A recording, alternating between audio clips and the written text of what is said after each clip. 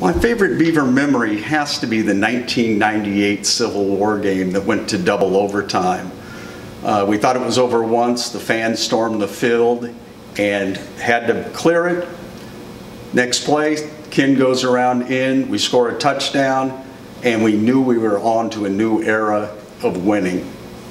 My inspiration in giving to the Beaver Nation is getting to know some of the players and some of their parents. I've been fortunate enough to attend many road games. I wear my Beaver gear, and I can't tell you the number of parents I've met that have told me about how much getting the education and the experience at Oregon State has meant to them and their families.